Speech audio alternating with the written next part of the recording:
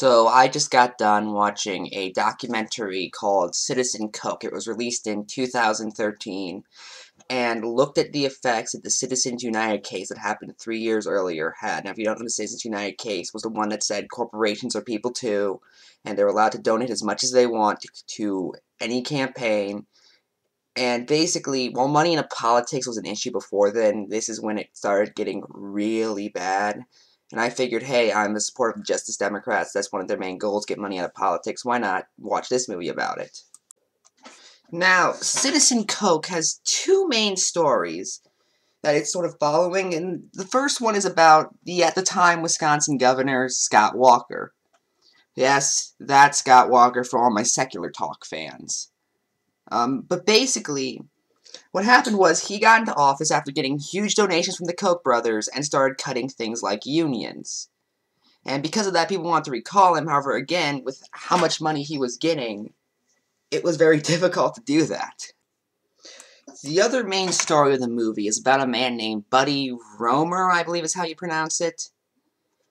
Basically, he was a Republican presidential candidate in 2012, however, he was not allowed on debate stages, and he kept making the goals the debate committee kept giving for him. He was supposed to, first he needed 1% of the vote, he got that, then he needed 2% of the vote, then he needed $500,000, and all of this, and his main form of campaign was basically, I'm not taking any PAC money, I'm not taking any super PAC money, I'm taking money from you.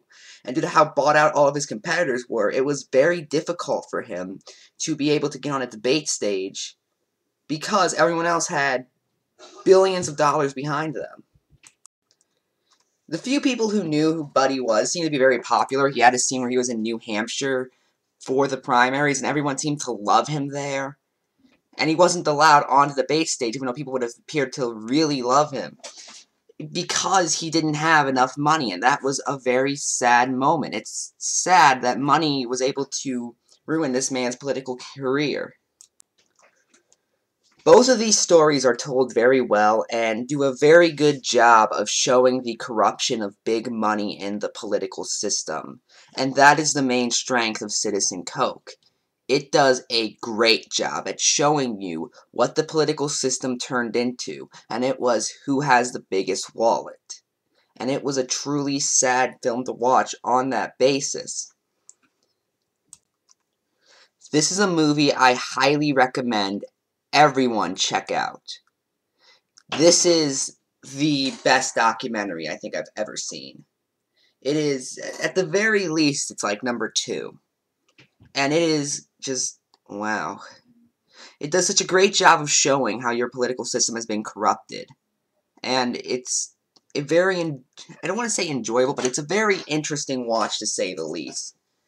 And I highly recommend this film on that basis alone. Also, before I end, I just want to say, am I the only one who was reminded of Fahrenheit 9/11 by some of the music they played? Just want to know. Anyway, I'm Ephrom, and good night.